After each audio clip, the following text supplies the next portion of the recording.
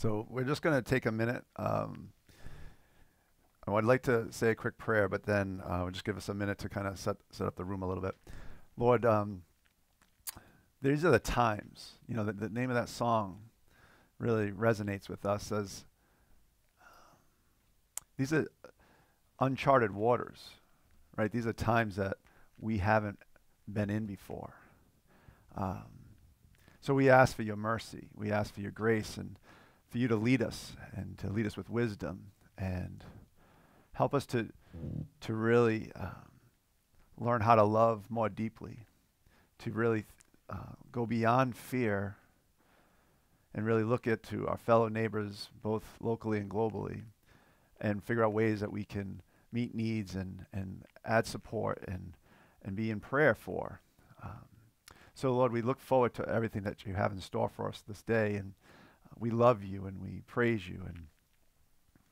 And it can be difficult. We don't understand the why a lot of times. So there's this idea of trusting in you, and that can often be difficult and takes a wrestling with. Lord, we look forward to your presence. We look forward to your Spirit leading us. And may your will be done, and may your kingdom come, Lord. In Jesus' name, amen. So let's just take a minute, and we're going to get a couple of things set up, and then we'll continue on. All right. So yeah, thank you. This is really neat. I love that we're able to do this, you know, where we can't meet in person, which I miss, and it's always a great thing to be able to get together and be with one another. But you know, with these times that we just talked about, we're not able to do that, and we're going to come around that. And I've been praying that this would just be a real powerful experience for all of us, you know, and I'm grateful we have a team here that put this all together, so I'm grateful for them. And just bear with us if we have different technical things, like I'm going to ask you to get that out of my view. So can you move that? Drag it off to the right and don't fall down. There you go. Perfect. That helps. All right. And so we are in a series called Crap Happens.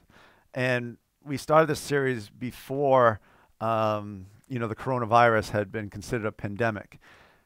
And so it's like as we've gone through this series, though, it's become very, very relevant to the suffering, because the underlying theme of this series is this idea of suffering and that there's evil in the world, and how do we wrestle with that, and what's our role in that, and how do we navigate pain and suffering, and in view of if you have a Christian worldview where you believe that God is all powerful and all loving, you know, it's very difficult to sometimes reconcile the two. And so I really want you to, as we frame this talk, that you hold on to a couple of real life situations that you've been through where you've been in that dark place and you've had the long nights and you've wrestled with God, or you've asked the questions, or it pushed you away from God. You know, like I hope that we have an audience where we have people from all walks of life, all different places on the faith journey. Because to me, this is a conversation. This is a very, very real and serious conversation, and not to be taken lightly. You know, just as a couple of things here. So doing it differently, I encourage you to interact. Kara is going to be on a laptop here and fielding any questions that you have, and then she'll, you know, give me different thoughts and questions. And we'll just kind of, we do this at church anyway, so I love that we can just kind of go with the flow of that. And so if you have questions during this time, please interact, and Kara will be throwing out different thoughts as well for you. And so in this series, I think that we talked about, we've had some discussion groups that formed. I really want you to be contemplative and to be in discussion with other people, because I think that we learn best in groups. We learn best by asking questions of one another and asking, what do you think about these things? And they're difficult topics. This series is based off of a series called Crap Happens from a church in Minnesota, a pastor named Greg Boyd. And so a lot of these thoughts are framed by him. And I think that, you know, I've kind of massaged it a little bit, added some of my own thoughts to it. But I think it's something that we want to dig a little deeper into these issues. And so if you can be very authentic and real with your questions, you're not going to offend us. I don't pretend to have all the answers either. This is something for all of us to lean into. So maybe a quick little review is in week 1, we talked about suffering happens, and we talked about that God is all powerful, He's all good, and yet all this stuff happens, and how do we come around that? And we talked about like where you get your view of God really matters, and we talked about like the scriptures really point us to Jesus Christ, like to study His life and study His example, because it talks about He is the Word of God, He's the image of God. So what we see in Jesus is actually our picture of God, and that should frame how we do that. We talked about the different views of power. If God is all powerful, it's important that we define what power is, and that we didn't think that was a what's the word, the Neanderthal power, but more wisdom and agape power. And so that's something to wrestle with. What does that mean? The idea that God is all controlling, right? Do you believe that He controls everything? And if you believe that, then you have to believe that He controls the good and the bad. So that's something to really wrestle with. And then secondly, we talked about in week 2 that feeling insignificant happens. And this is, in a nutshell, just the idea that where does our value come from as human beings? And a lot of us, we've talked about this lie that it's about acquiring significance from the outside. So it's extrinsic value that we gain versus intrinsic value, just because we're made in God's image and we're created for His purposes, And so in that, we should have this sense of security in our identity in Christ. And again, there's tons of different thoughts we can go on in that. And this morning, we're going to be talking about a very real topic of unanswered prayer happens. And before I go into that, I feel like this is a really good time to be talking about the coronavirus, and because I'm sure that for all of us, it's so big, and that like sometimes we feel like our prayers are just like a little drop in a big ocean, and what good are they, and what good can come of that, and it can kind of send us into a spiral if we're not mindful. So I want us to be able to hold it's a tension to manage, the way that I look at it, where it's like we have to recognize the magnitude of the situation, right? It's been considered a pandemic. And so I think that it's very important that we align our actions with the severity of the situation.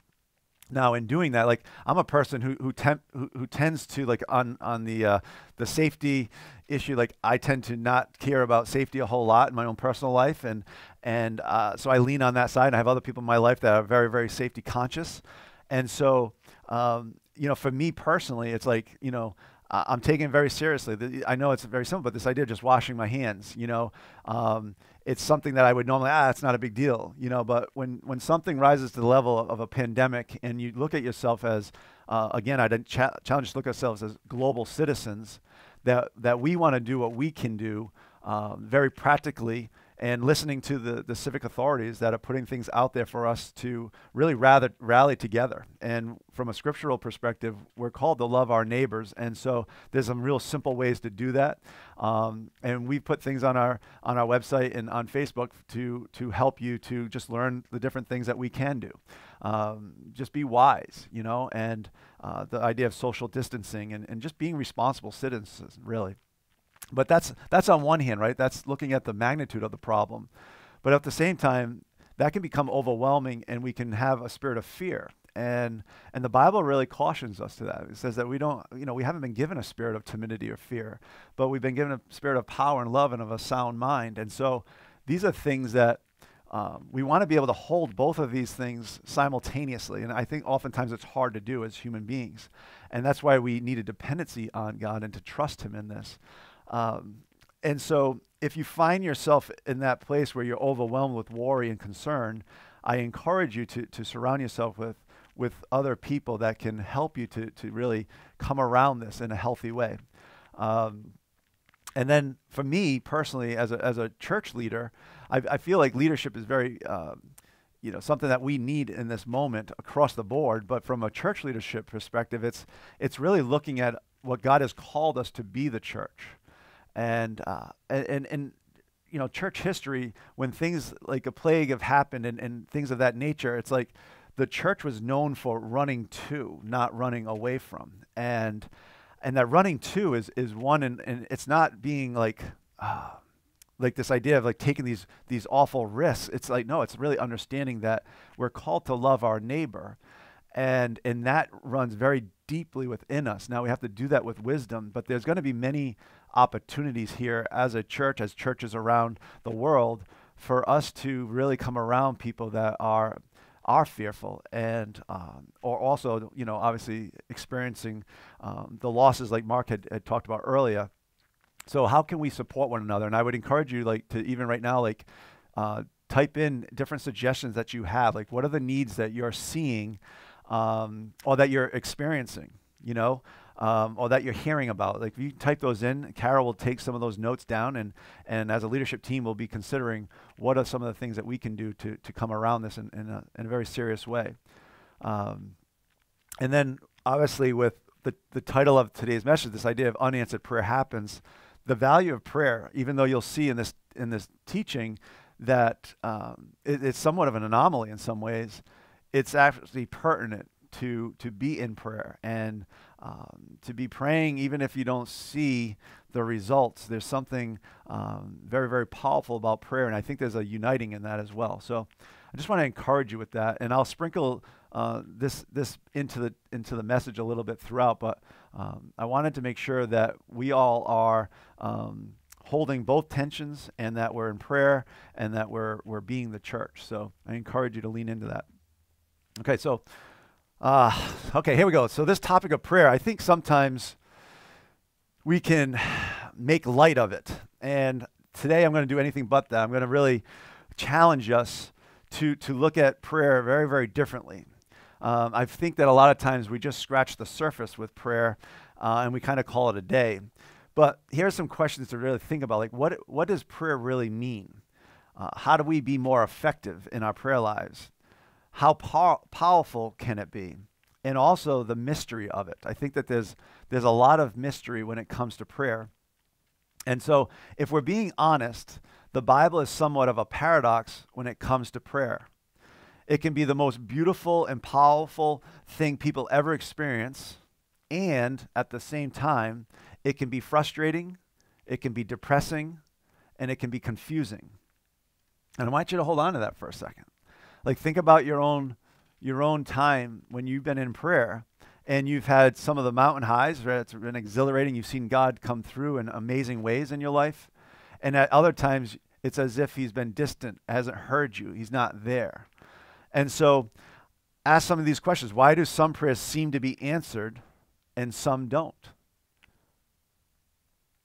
Is God sometimes listening and at other times too busy answering other people's prayers? How does my sinfulness get in the way of God answering or not answering my prayers? Some of the verses that come to mind is like, if I had faith of a mustard seed, be able to move mountains. Or ask me for anything in my name, and it will be given unto you. And then you have to step back and ask yourself, has this really been your experience? And if it has, like, how often, right? It's one of these things like, you could have these times where you've had a prayer, and you were so amazed and blown away, and you're like, God is so good, his grace, his power, like all these things. But then it could be literally the same day. And you're praying about something else, and it's like, come on, like, I feel like there's no headway, that you're not getting anywhere with this. And it's like God's not even listening. So how come he cared about this thing or this person, and then seemingly over here doesn't seem to care about him? And so I think it's something that we need to wrestle with. And some of you may hold this view. This is an interesting thing, and I've actually found myself saying this before.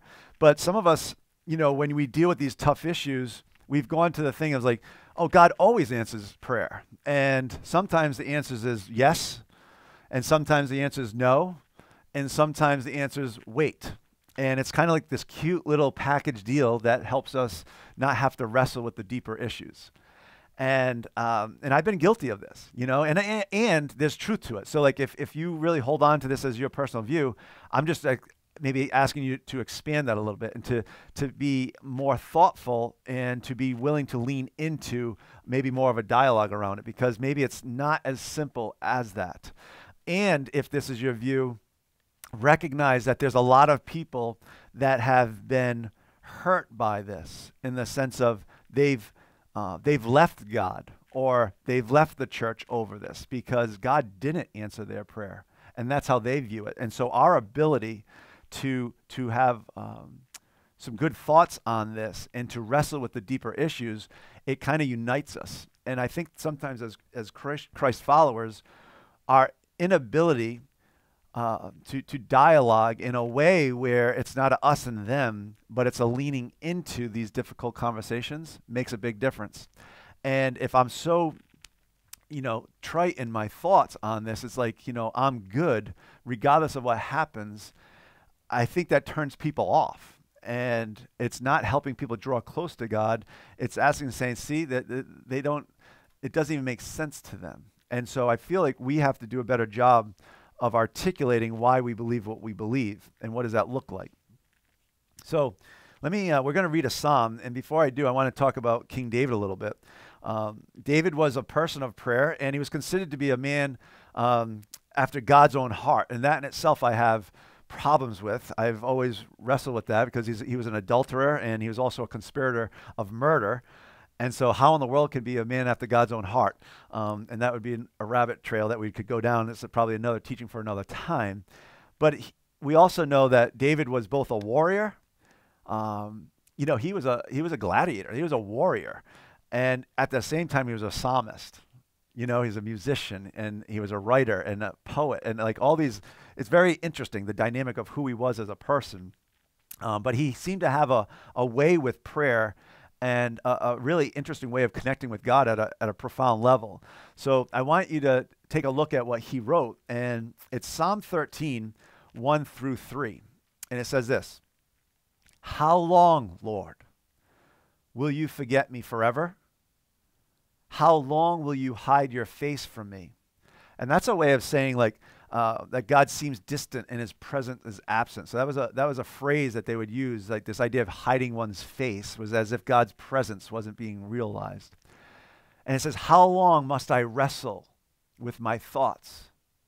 And just pause there a second. Like, I want you to put yourself into the scriptures, like those long nights that you've had when it's like you can't shut down your thoughts. You can't go to sleep at night because what you're experiencing is so overwhelming. And this is the place where David is at. And sometimes we have to really lean into, when we're reading scripture, that it's not this book that was written all these years ago, but it's really present to us today because we've all had these moments. So how long must I wrestle with my thoughts and day after day have sorrow in my heart? How long will my enemy triumph over me? Look on me and answer, Lord my God. Like, look on me, like this idea, like, show your face, reveal your presence, be with me, God.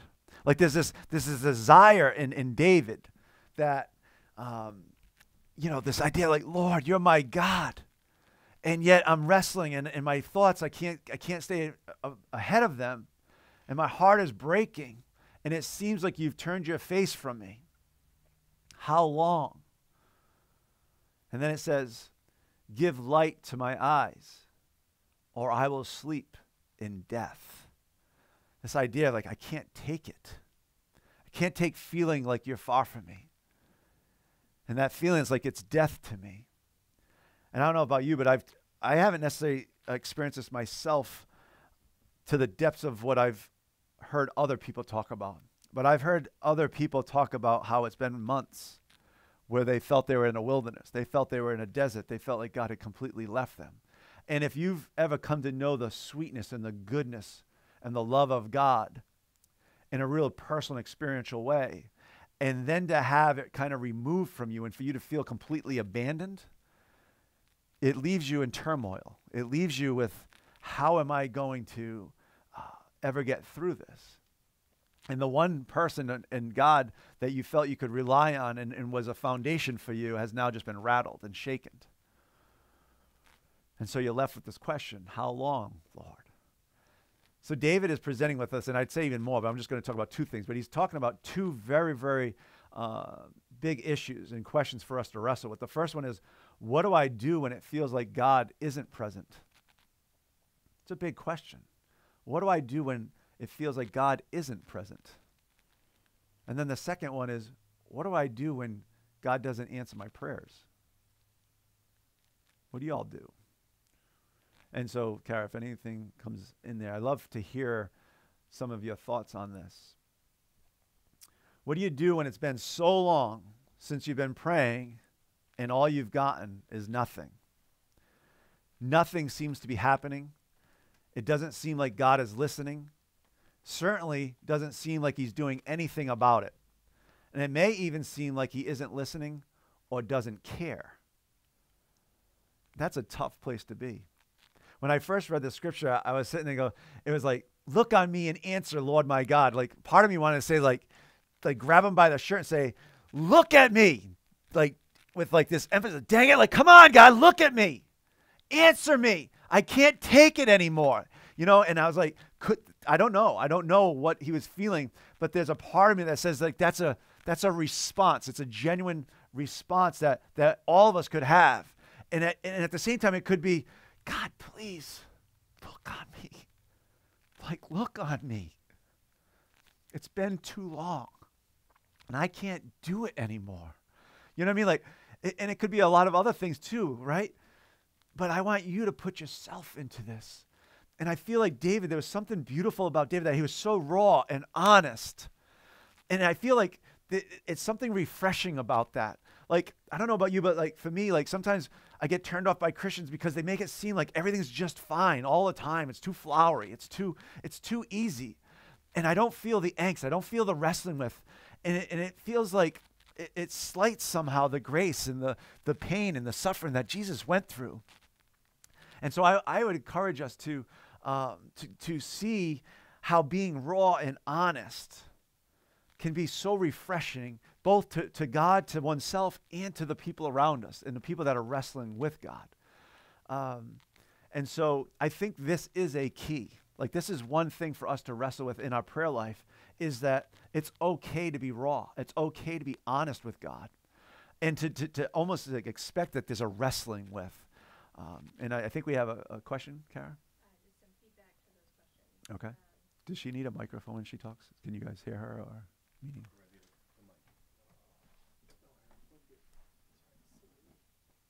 It's okay. I'll repeat it. It's okay. It really is his way, God's way. I've seen this happen so many times this year. I didn't understand till later. I thought I was alone, but his answers were there. Hindsight is 2020. Okay. Yeah. Is that working? Go ahead, say it again, just so we can. One of our participants said, it really is his way. I've seen it happen this year so many times. I didn't understand until later. I thought I was alone, but his answers were there. Hindsight is 2020, the aha moment. Yeah, and I appreciate that. I think that there's always something beautiful in hindsight, and I think that's part of our story. I think that when we're sharing with other folks, especially people that wouldn't consider themselves to be Christians, and they're asking these questions about prayer, I think it's really important to articulate it in the moment, like in the pain of the moment, and not jump to the conclusion. And I think that's, Kara, I think that's what we often do, is that we jump to the other side of like the hindsight is 2020, and that's what we articulate, and that's what we communicate to others. And I think that we don't often talk about the process and the journey and the long nights. And so, although I really appreciate it, and I do think that many of us will see what we would say God moving in our lives where it doesn't seem like he was in the moment, and we can look back on that time, even if it's a year from now or 2 years from now, and then we can say, geez, it seems like God was doing something there. There's an exercise that I did years and years ago, but I think it's very practical, and it makes a big difference. So if you want to take this on, but it's a thing where you look at over your life's time, and you look at the different events that you've gone through, and you just start putting them down, like the things that matter to you, the things both good and bad, the things that were impactful to who you have become. And when I did that, I think I was in my mid-30s. And when I was looking back, then you put them into chapters, and you start to see like the good and the bad and what was going on in your life. And I didn't become a Christian until I was 21, but I went through a lot of loss in my first like from 3 to 18, and 3 was my parents getting divorced, and then age 18 losing different people and whatnot, and dealing with loss. And so during that time, not being a Christian, I would not have ever said to anyone like, geez, God was doing something in my life. But now in my mid 30s looking back, I actually saw that potentially God was using some of those experiences that I had gone through to actually shape me for what I did do for a living. This idea of being a pastor and being able to care for people and be with people in their pain. I feel my going through that actually helps me to be more empathetic and understand what that pain is like. So, but I guess I want to caution us to jump to the end too quickly, and to talk more about, when we pray, there's a there's a lot of ambiguity, and there can be a lot of tension in that. So, what the hell? Okay. How's that? A little mic change. All right. So yeah, keep the questions coming. I love that. And then so like these beg the questions of when we talk about being raw and honest. How long do I have to wait? How long do I have to pray? Like I forget, I don't want to pray anymore. Like I prayed for this person enough.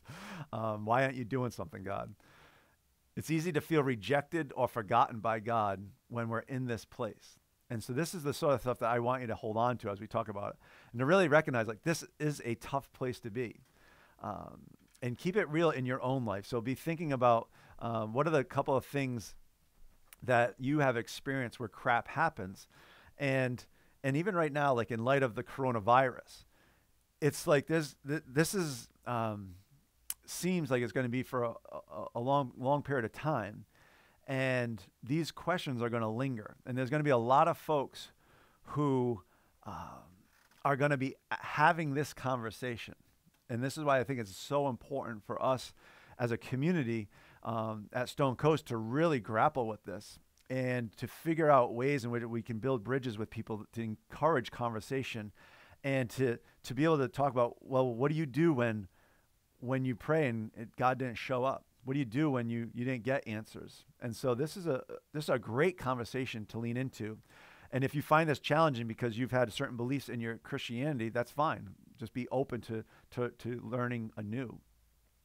So what do we do when we're in this place? Do we throw up our hands and stop praying? Do we give up? Do we blame God? Do we judge others as if they don't have enough faith, and that's why things aren't going that way? So why does unanswered prayer happen? And this is a great question. And I look forward to throwing out different things to consider, but I'm not sure you're going to love the answers. So let's frame it. So I'm not talking about prayer in the sense of let's pray for your favorite sports team to win, or praying for you to win the lottery, or talking about and praying for trivial matters and things that, quite honestly, I don't think God really gives a rip about.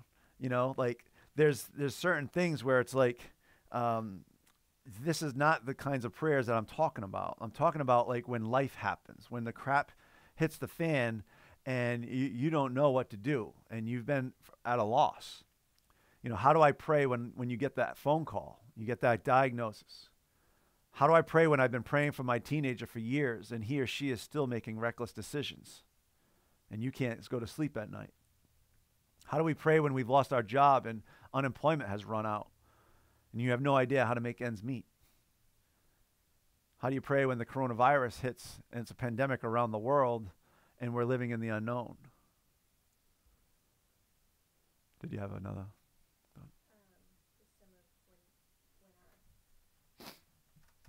When our prayers aren't answered. So a couple of points here. Personally, all the health crap I've been through, and it's like this virus is testing how well I've handled it. Some questions: why am I in the middle of it? Where do I turn? God, what do you want from me? And I struggle knowing that God may not want what I want.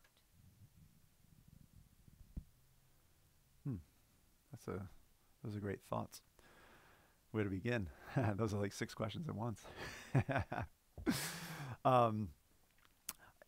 some of that line of thinking can be dangerous, right? Because we start to think about how, like, I must be going through this because God is trying to teach me this lesson.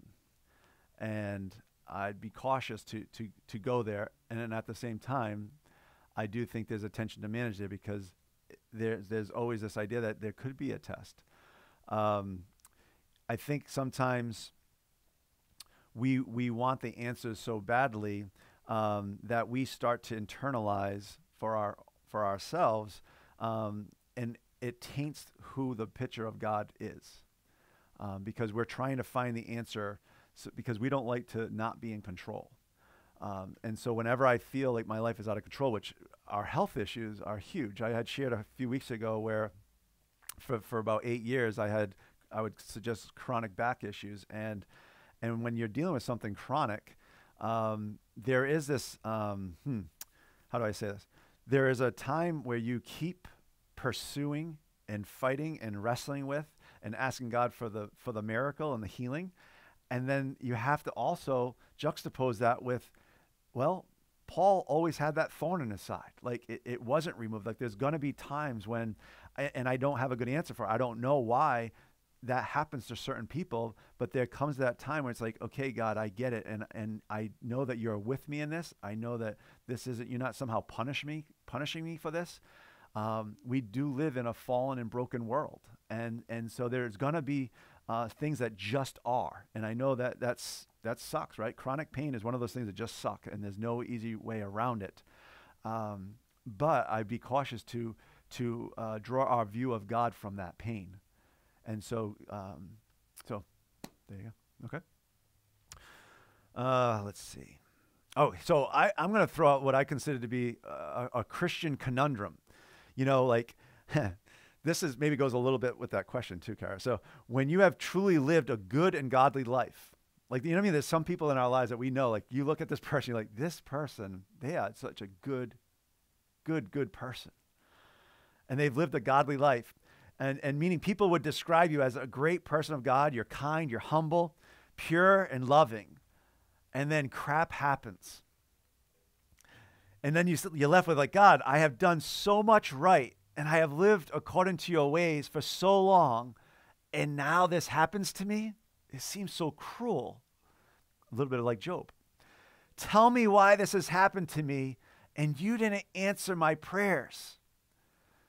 And I put, like, this is so dangerous because people have left the faith over this. So if you wrestle with this, or this was your experience, it's important to set biblical expectations. So one thing is, recognize that we do live in the experience of the fall. We do live in the impacts of a broken world. And the Bible does say that we will have trouble. You know what I mean? It doesn't say, like, oh, if you follow me, if you do these things and you live for me, everything's going to be fine. It doesn't say that. It actually says that you will have trouble in this world. And then look at Jesus and his disciples. All of them were martyred. You know what I mean? Like, it's like there's not a promise that if you say yes to Christ, like, your life is just going to go as planned. And then this kind of goes back to last week, because when my value as a person comes outside of me, even to the point of your relationship with God, meaning this, if I'm good, then you'll bless me. That's me trying to be in control. And I do this. I think we all have a tendency and a propensity to do this. It's like when my life is out of control, I have to do what I want. Like, I do whatever I can to maintain control. And I'll even look outside of that and say, God, like, I have done. It's like the prodigal son story. And you had the elder brother who stayed home and did that which was right.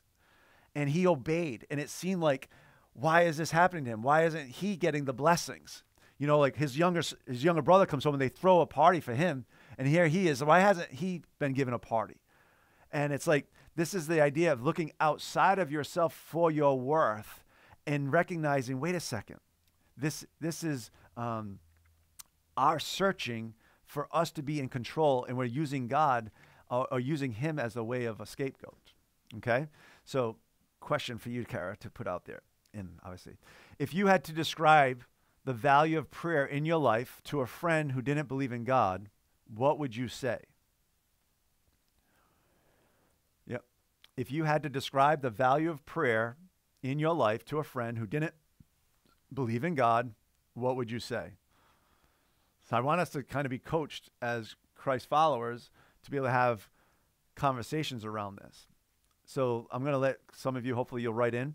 How would you describe the value of prayer? So for me, because I'm going to wait for some responses, it depends on when you would have asked me. And like I said earlier, like I could have fallen into that thing of God always answers prayers, yes, no, or wait. Recently, I've been processing this, and I think I do think it helps. Like the longer you live life, the more experiences that you go through, the more you've had to wrestle with this. I was going to say this at the end, but maybe I'll say it now. But Diane and I went through a time when she was pregnant with our first child, and I remember the night where it was early on in the pregnancy, and Diane was bleeding. And obviously she was very emotional, and we were concerned. It was the unknown of what was happening. We were laying in bed, and it was late at night. And I found myself like, this is the beauty of prayer, because when you have nothing else to do that you can control, you can turn to the Father. And as I was praying, I just felt like God was saying, I got you. And I saw a picture of his hands just kind of like holding. It was like he was holding Diane. He was holding the baby within her. And I found a sense of peace come over me. But what I didn't realize, and I feel like this is the paradox, this is the tension to manage. Like Diane really believes that she had twins. And that one of them didn't make it that night. And so on one hand, you praise God. Thank you, God, for saving life, And then on the other hand, you have to look at and say, well, what do you say? And how do you wrestle with that potentially life was taken? When you have nights like that, it's not simple enough to just say, just have faith or God is good. Like people say that God is good all the time. And I'm like, so I get that. But at the same time, it's not helpful in that moment. And so I feel like when we talk about the value of prayer and with other people, be cautious not to build up like the glory of it. Like, oh my gosh, you wouldn't believe how unbelievable prayer is to me, and God answers my prayers, and this is what it's like. Because that's not most people's reality. I need a Kleenex, please. It's like, can we just recognize the tension there? Can we recognize the being real and raw? Sorry.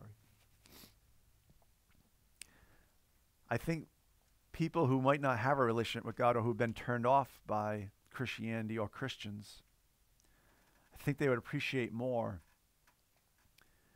a very real approach, an authentic approach that looks at both the good and the bad. Anything on that? No. So I would suggest that many of us probably don't have a great prayer life. And I'm making an assumption there, so I could be offending some of you, and I apologize if I am. But I think this is true. So I'll say probably don't have a great prayer life, and many prayers go unanswered. Or we have appeased ourselves by saying God said wait or no, so we wouldn't have to deal with the issue that our prayers have been ineffective. I said, ouch. I know this stings a little bit, but I'm with you on this. If we really look hard at this, then that would cause us to have to look more deeply into our relationship with God and ultimately look more closely at our own lives. What do I mean by that? So if you're talking about your relationship with God, you have to wrestle with this idea, like, why God? I'm looking at you, Brian, like, why your cousin? When you called me that night and told me about your cousin, like, you can't be human and not like ask those questions. You know what I mean? And to really wrestle, like, why did that happen? And that happens every day, right? Every moment of our lives is people around the world that tragedy is happening to. Who is God in my life? How do I view God? Like when those things happen, what's your view of him? Do you sit there and go, God, he is a loving father? Or do you question that? How do I interact with God through my pain? What's my relationship with God when he doesn't answer? And then how about with your relationship with yourself? This is difficult, and a lot of people don't like to talk about it. We're not going to go deep into this, but it's real. Like how I live matters. Because you can question this or not, but I think it's scriptural, that sin impacts our prayer life. You know? So do we really want to look at who we are in Christ and where we fall short? And the correlation it has on our prayer life. You know what I mean? You have to be very self-aware and willing to go through a pruning process and actually want to do that. Because God doesn't force. I don't believe he does. That Neanderthal power thing was very, very critical for us to think about. I think God comes in a very loving way, and I think the Holy Spirit convicts us and brings things to our awareness. But we have the choice to say, do I want to work on this area of my life or not? And when we say yes, we're saying yes to potentially a painful process. And the pruning process and the refining process can be painful. So I recognize that this is hard stuff, but I don't want to take it easy on us. I think it's too important when we think about how people have run away from God and how they look at their lives and they listen to how we process issues, and then they draw conclusions based on that. Right or wrong, it's true. Many times they draw a conclusion that this God stuff really isn't worth it. And I believe it's so critical that we wrestle with this and are able to communicate it well to others. Because here it is, prayer is powerful. It's beautiful. It's our lifeline to God and developing our relationship with him. And there are many reasons why prayers go unanswered. And so, Kara, here's another question. What are the reasons for unanswered prayer? I would just love to hear people's comments on that. And if you all have thoughts on that in here, let me know. So what are reasons for unanswered prayer? Why do people, when they wrestle, say, like, I prayed today or I prayed last month and my prayers did not go, I didn't get answers. So why? Why does that happen? Anyone have answers here? A lot of the conversation is about his timing. Okay. And sometimes it's a no or not now, and trying to sift through that. So there's conversations about that. Okay. So there's been conversations online about his timing. And again, I'm going to be a little bit harsh. I feel that's a cop-out, you know, like, and I get it. I think that there is a very, very, there's a truism there about God's timing. We'll hit at that at the end. But at the same time, how do we deal with that in the moment? You know what I mean? So like, I appreciate that thought, but it's like, okay, so what do we do then? And if prayer isn't effective, why do we do it? So what do you guys think? Anyone have like popcorn answers as far as like just what are some of the reasons for unanswered prayer? Anyone? Well, I think it's we put our own expectations on it. We put our own expectations on it. And what do you mean by that? Like as far as like, We want what we pray for, we expect that they're going to come to fruition. okay, so we have an expectation that what we pray for, it will come to fruition. And so then you're let down. Is that what you're saying? So then there's a letdown when it doesn't happen. Okay. I was going to say, and going off what Mark said also is there's a letdown because we see prayer as like a spell that it's supposed to happen, and we don't see it like prayer doesn't work. In other words, it's like prayer is supposed to work. In other words, instead of seeing God as a person that we're talking to, you know what I mean? Yep. Treating prayer as some sort of like Vending machine. yeah. Put one in, take one out. And on the flip side, sometimes when your prayer is answered, say 4 or 5 years later, then you get the clarity of why Yep. your prayer is answered now as opposed to when you really wished for it to happen. Okay. Yeah, so sometimes it could be 4 or 5 years later when the prayer seems to be answered, and you can look back and go, oh, geez, now I get it. So if there's other things that come through, Kara, let me know. But I'm just going to throw this is what I'm about to say could be an entire series, and so I'm not going to do it justice. And if we want to do a series, you guys can take notes and tell me we should do this. But like the first one, and I'll talk a little bit about some of these, like God's will. You know, like sometimes it's God's will that this thing happens or doesn't happen. The faith of the prayer, meaning the person who's praying, and the faith of the person being prayed for. Our sinful lifestyle. Lack of persistence. Treating God as if he's a genie in the bottle. And I was kind of thinking about when you said that, Brian. Like if I just rub it, 3 wishes, here we go. The number of people praying. Like if you had 100 people praying or 1,000 people praying, I think that there's that matters. So if you're just praying on your own, maybe that's the reason why you're not getting your prayers answered. And then a human free will. I put people's salvation, people set free from addiction, etc. We can pray and pray and pray, but sometimes people just keep making decisions that will prevent them from coming to God or prevent them from being healed from an addiction. So let me talk about a couple of these because I think that some of these can be dangerously tainted.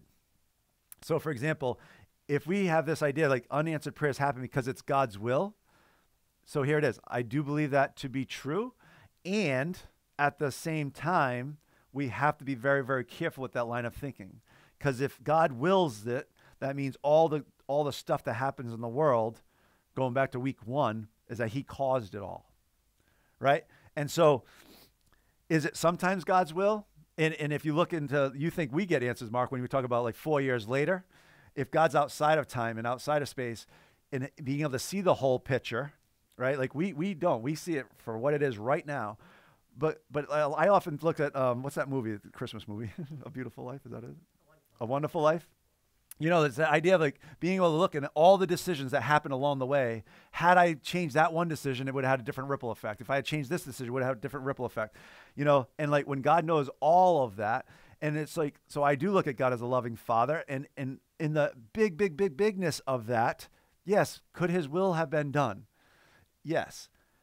When Ian goes through something painful, and I say that to Ian, God, that's God's will, that is so unhelpful. It's like probably the most painful thing I could say because it's rattling him and his faith and everything that he believes about God. And yet, okay, so there's this paradox, there's this tension to manage in that. And the other one that I have a love-hate relation with this is the idea of if you had enough faith. Right, I just said that your faith does matter. So if your prayers are not being answered, it does have to do with faith. And at the same time, it may not.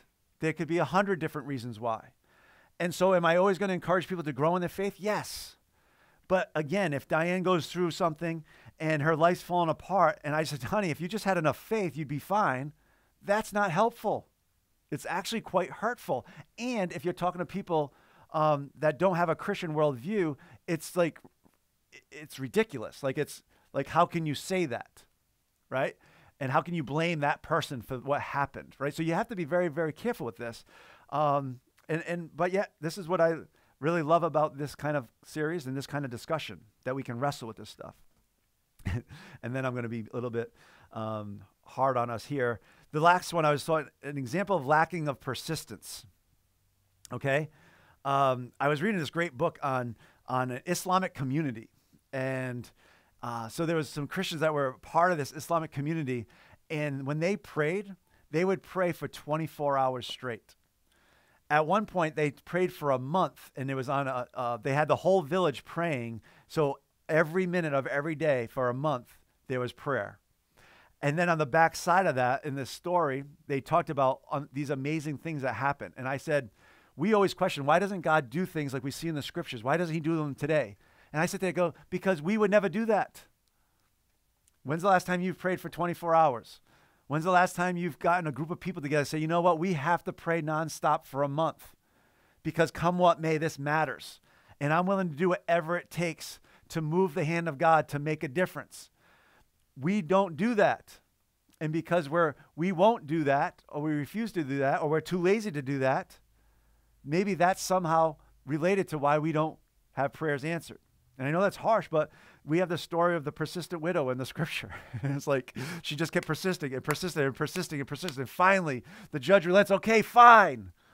Right? And it's a picture of God and his people, that God can be persuaded. And I want you to, this is one of the keys today, is our prayers are persuasive, but not coercive.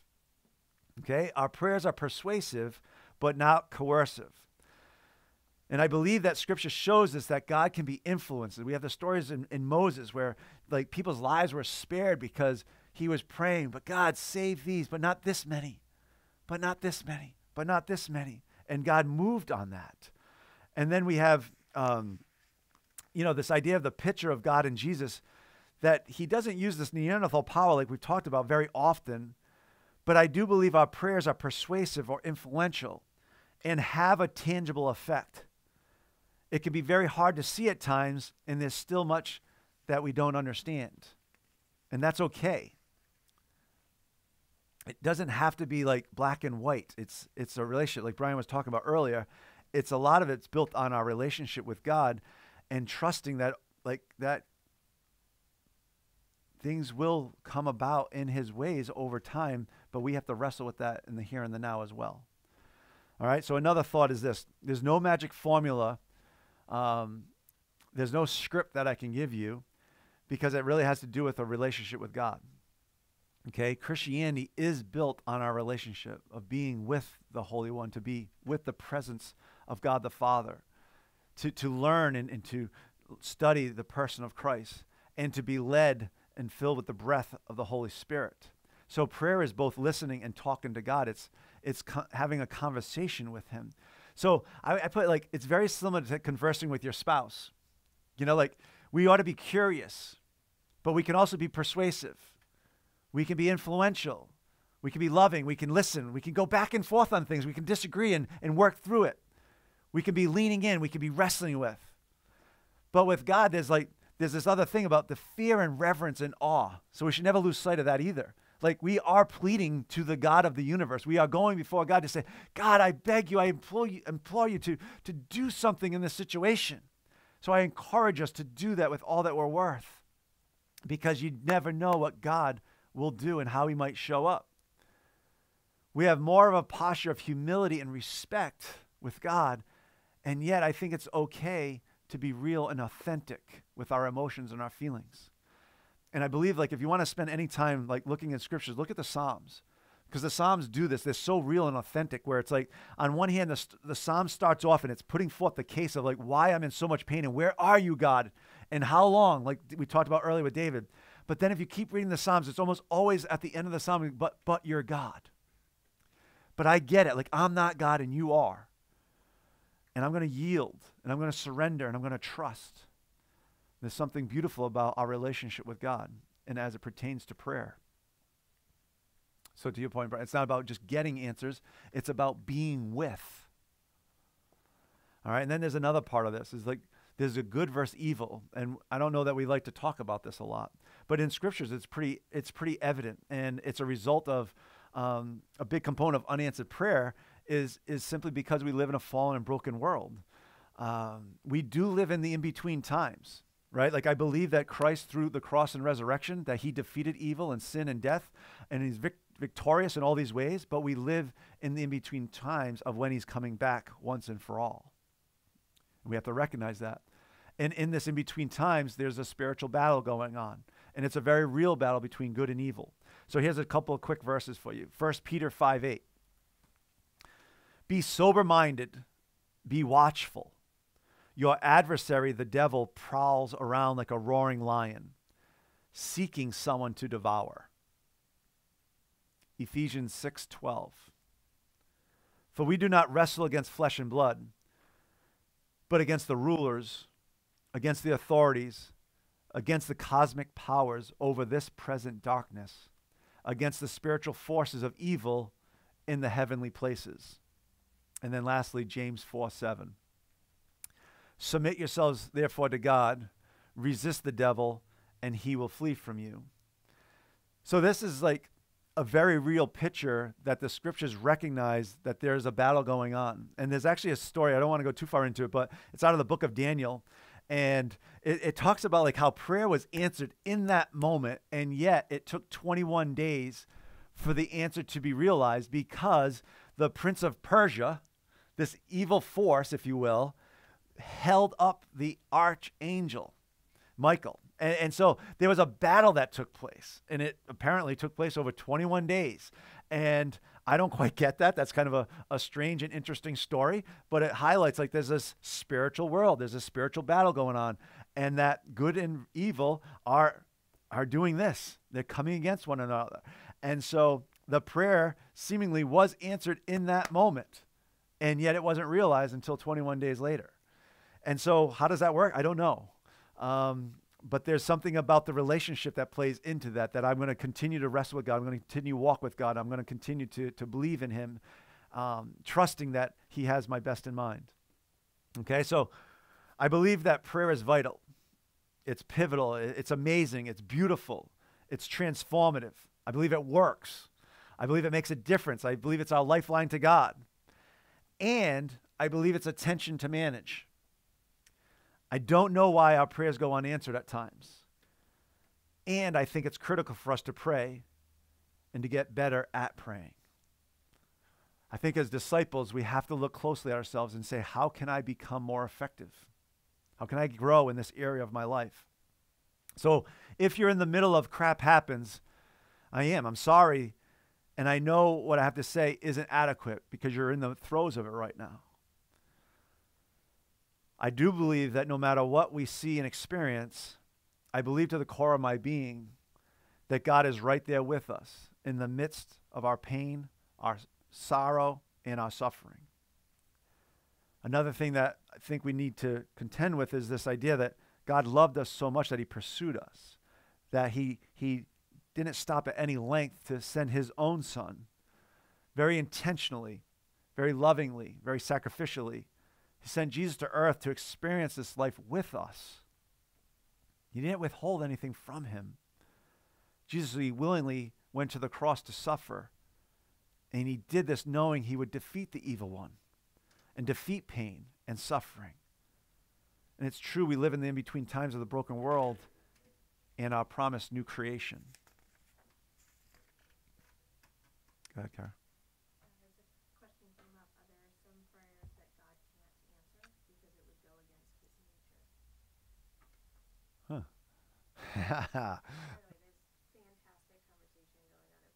Yeah, great.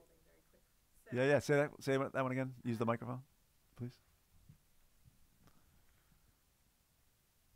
Oh, you lost your spot. Are there some prayers that God can't answer because it would go against his nature? So I think I would say yes. It depends on what you're praying for. Like if you're praying for someone to get murdered or something like that, right? I don't know really the context of how they're expressing that, but yes, I would suggest that if you're praying for this ill and these evils to happen upon other people, that God would not answer that prayer. I also think that there's times when God, again, knowing the big picture, I look at sometimes my as a parent myself, I know this is a limiting analogy, but I think it's somewhat helpful, is that, like, you know what I mean? Like when my kids are young and you have kids, you know what's best for them, right? To a certain extent, you know what's best for them. And they don't know that yet. And so you're saying certain things to them and you're doing certain things to them and making decisions based on, you know, what's best for them. And they might cry like heck and like fight you and all this different stuff because they don't know yet that you're doing it out of love. They just didn't get what they wanted. And I think sometimes we're like that. Like we want what we want when we want it. So when we don't get it, we look and we blame others. We blame God. And so, you know, I think it is important that we recognize that it's going to line up with Scripture. It's going to line up with God's character. Those are definitely there. So she expounded on that by saying specifically praying for someone to believe. Oh, yeah. Great. So then that's within his character. So I would say that he definitely longs for that to happen. Now you have to ask yourself all these other these other reasons why prayer goes unanswered, right? And I've just put in a litany of different ways to think about that. And I definitely I had mentioned that earlier about one's salvation. And, you know, we can be praying and praying for years and years and years, and that person has free will, you know, and again, without that Neanderthal power, God is not going to come in and make that person follow him. And I would say at the same time, though, keep praying, right? I mean, we've heard stories of people taking 20 years and then finally, you know, their eyes were opened and they received the Lord. And it's this beautiful thing. So it's just hard when it hasn't happened yet, and we've been praying for so long. But that's one of those, I would suggest, those are one of the things that persistency is so critical, that we continue to pray and pray and pray, and that we trust God. But I don't think that's the reason why he doesn't answer. I think that is inside of his will and his character, that he would love for that to happen, but he's not going to force someone to do so. All right, let's see. Running out of time. Okay, so we have to talk about the promises of Scripture versus my reality at times in James 5:13 through 18. James 5:13 through 18. Is anyone among you in trouble? Let them pray. Is anyone happy? Let them sing songs of praise. Is anyone among you sick? Let them call the elders of the church to pray over them and anoint them with oil in the name of the Lord. And the prayer offered in faith will make the sick person well. Why I say it helps, right? To have faith helps. The Lord will raise them up. If they have sinned, they will be forgiven. Therefore, confess your sins to each other and pray for each other so that you may be healed. Something to our sinfulness there. The prayer of a righteous person is powerful and effective. Elijah was a human being, even as we are. He prayed earnestly that it would not rain, and it did not rain on the land for 3.5 years. Again, he prayed, and the heavens gave rain, and the earth produced its crops. So there's this balancing out that's happening here. I believe many of us have seen God answer prayers in an amazing way, but this is for when they're not. So it begs the question, should I lower my expectations of prayer since we see it being effective so seldom? So Mark, I don't know if that was what you were kind of talking about. Like, it's like if you take your line of thinking and then take it one step further, say, well, if that's true, then I'm just going to lower my expectation. Right? Because I don't want to be hurt again. I don't want to be let down again. And I don't want to blame God. Right? So there's a paradox there. And this isn't something to take lightly, because many a person has stood before God and demanded an answer, right? Some of you, I'm sure, have met people where they're like, I got to this place and I needed an answer. And I said to God, if you do X, then I'll believe in you. And if you don't come through, I'm done. And we know, I would suggest we each know a few people that's happened, and they're no longer walking with God. And I think we've seen both sides of it as well, where some people have actually come to faith in that, right? Where that answer happened. And I say, that doesn't make sense to me. And it's a tension to manage. So many have prayed and didn't get the answer they wanted, and they have rejected the faith. We must walk humbly with our God and manage this tension while still upholding the essence and purity of the Scriptures, which put forth that prayer of a righteous person is powerful and effective. Go ahead. So there seems to be a lot of folks asking questions like this. It's a little out of context, but the timing is tricky with Facebook Live. Some people are struggling with this concept. Does God actually not answer prayers? Or is the answer just no or not now? I don't know that I believe he ever just doesn't answer. Yeah. So I think that's going to be part of the conclusion. I'm setting it up so that I do believe that God answers prayers, and he answers all of our prayers. I think that setting up this is understanding that when we are praying, it's as if our prayers go unanswered. And what do I do in the midst of that? And how do I wrestle with God in the midst of that?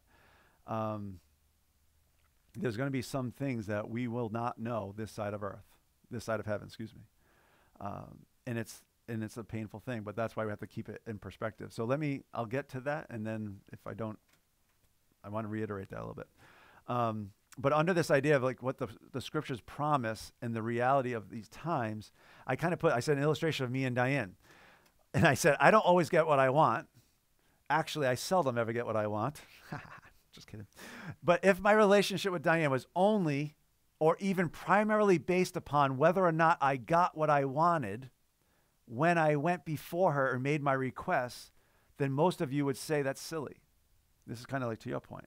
If our relationship was just built on that, and I just went to her over and over again expecting to get the answers and expect what I wanted to get, then somehow I made it about her and that she was the wrong person. But we say this about our relationship with God. When I don't get the answers I want, then maybe I don't need to pray as much, or maybe I lower the bar on my expectations, and I've become apathetic and content in a bad way. Like it can sometimes actually turn us off from praying more because of our experiences and because of our expectations. Maybe we need to come to God new and afresh, filled with expectation, and mature enough in our faith and relationship to handle things when they go unanswered. And I'll say seemingly unanswered. And Ian, if you have a point on that, just make sure you know, we have to do it in 2 minutes or less. That's it. That's the big problem, right? We have a whole nother episode.